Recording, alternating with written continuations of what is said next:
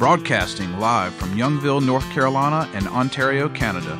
This is Got Mead Live, a weekly show where Vicky Rowe and AJ Araments bring you the mead news, meadery info, and mead-making discussions from all over, talking with mead makers, mead owners, industry mavens, and influencers. This is Got Mead Live, a weekly podcast about mead and the people who love it and where the mead world is going. And now here are your hosts, Got Mead owner Vicky Rowe and mead and wine maker AJ Araments.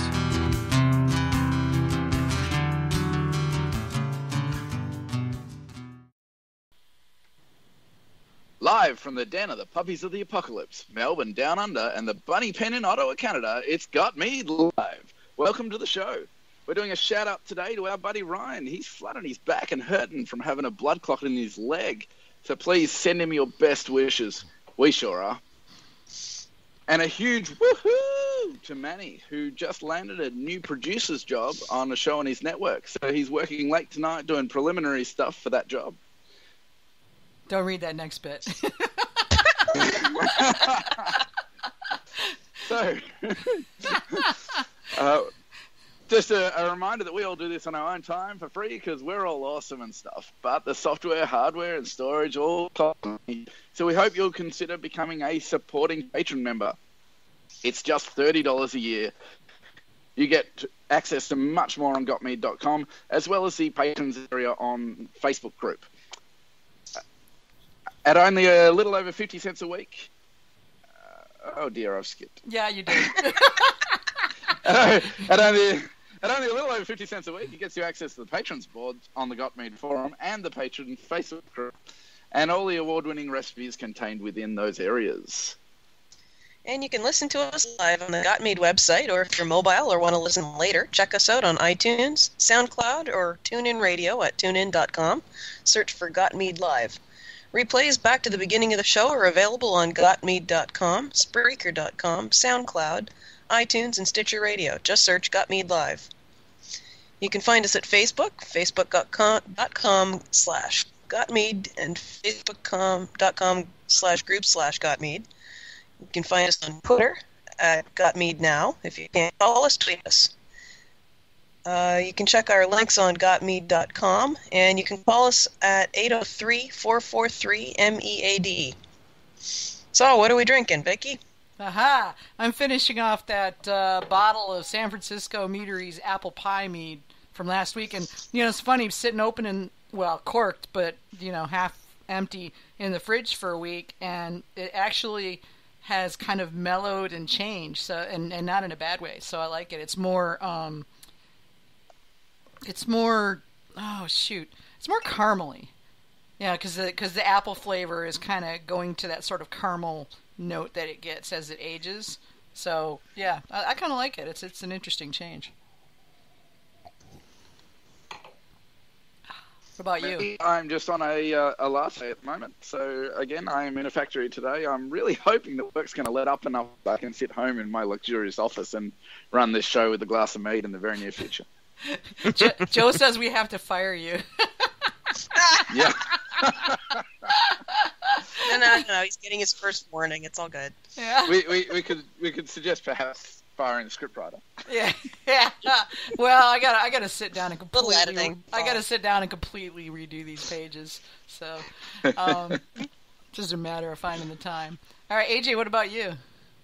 I am finally off the fucking anti-inflammatories. I have got a very small amount of what was left in the bottle of Joe's Ancient Orange made with golden honey from the apiary I go to, and I don't even remember when this was bottled, but since I've been dry since November, it's been sitting around in a bottle since at least that long, with like half a cup, and I had a sip, and God did I miss mead.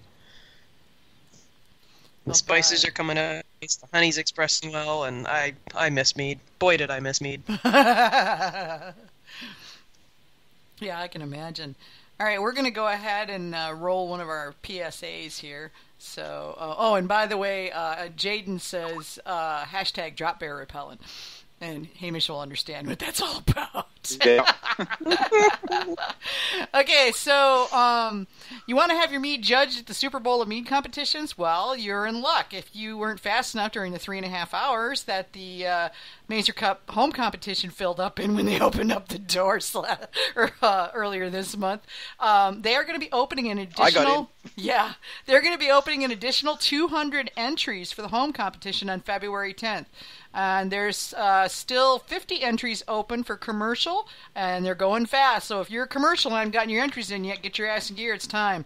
Go ahead and do it. www.mazercup.org. I'm going to be sitting there with my finger on the keyboard when the home comes open. I might get lucky and get my meat in there. So we shall see what happens. You know, if I deem this like even some way drinkable, then I'll put it in and see what people have to say. Excellent. Yeah, you're getting good wishes on the sciatica sucks and feel better stuff from the guys. I see. Thanks, Jaden. Yeah. But, yeah. Okay, so our guest tonight is Diane Currier. She's the owner of HoneyGirl Mead in Durham. And that's like 45 minutes from me. I actually went to their Christmas party. She makes some pretty nice mead.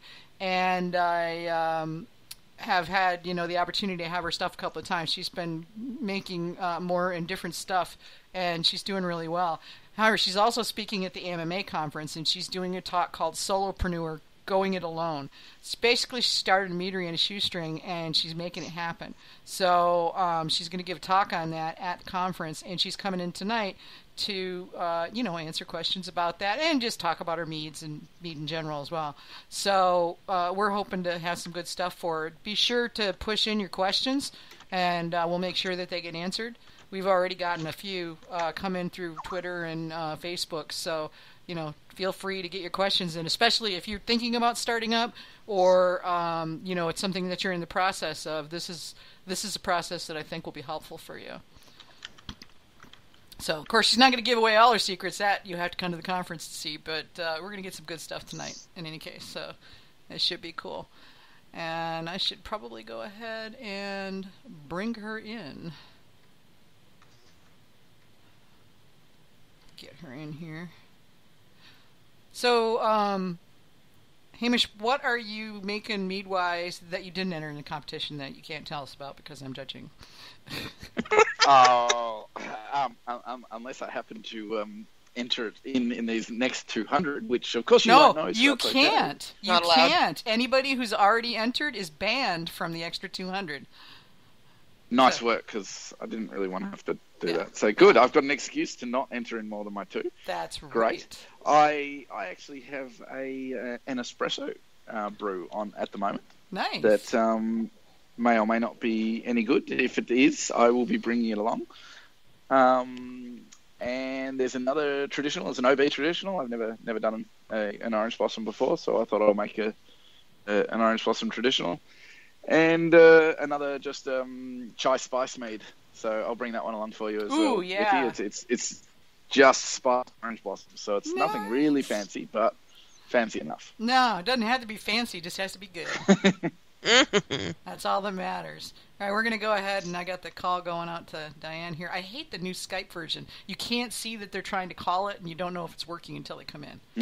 It's like, what? I've also got a 5-year-old strawberry I'll be bringing along to Diane. share with people. So, Hey, Vicki. Hey, we're just talking about the meads we've got that we're working on. So, what was it? Strawberry what, Hamish? Just a plain strawberry. So it's okay. it's actually Yo's recipe, but a bit drier. Okay. So I keep meaning to make that recipe, and then I always end up doing something different.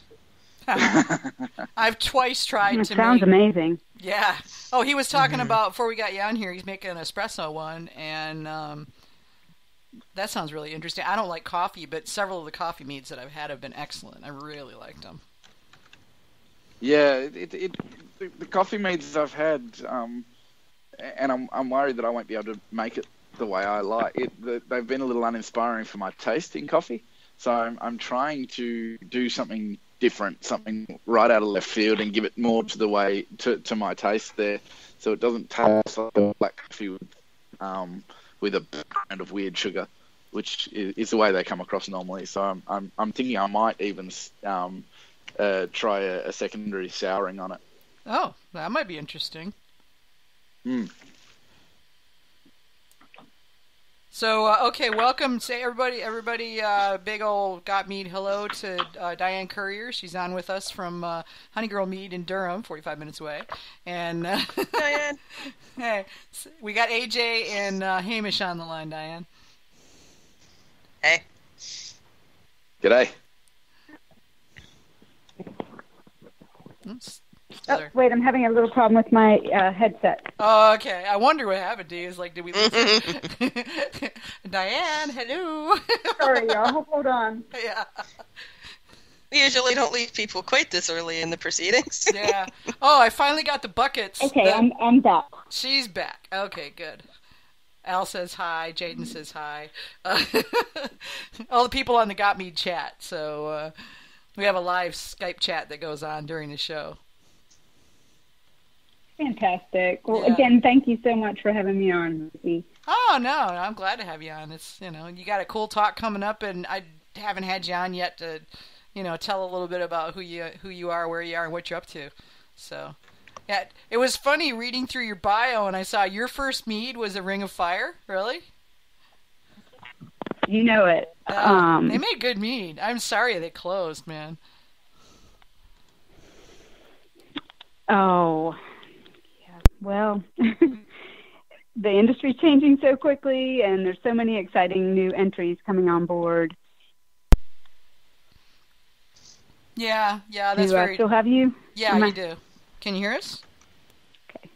Yeah. Yeah, my headphones keep going in and out, so I'm just relying on the good old hold the phone to your ear. Darn. I hate when that happens.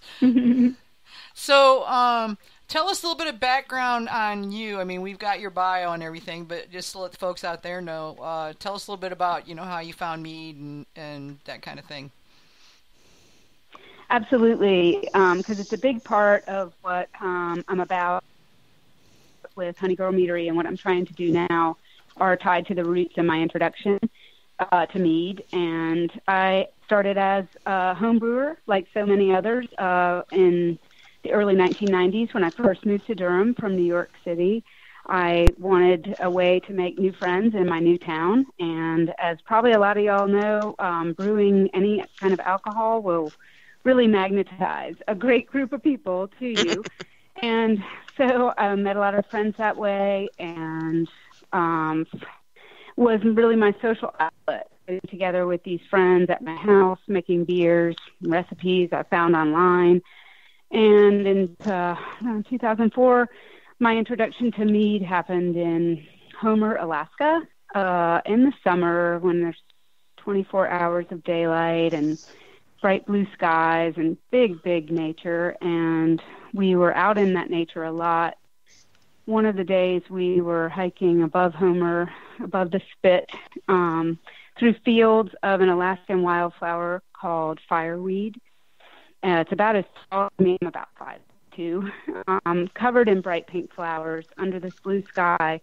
So it was really striking in and of itself. And that afternoon, my sister said, we need to stop by this meadery on our way to that party tonight. And so she took me to Ring of Fire Meadery, and walking in, they said, "Would you like to try our fireweed mead?" And it was the first time I have trying mead, and I was really like, wow, I was just in that field, and I'm now drinking it. And it was very, very powerful. I'd never really had anything like it in terms of all that floral just essence and all the wonderful things that happen when fermenting honey and flower visits and bee visits to flowers. So I came home from that trip in 2004, said to my buds, "We're not going to brew beer anymore, y'all. We're just going to make mead from now on." I was that hooked already. And then just began a big exploration of making mead over and over with these friends in my home, each year making a blueberry mead and tweaking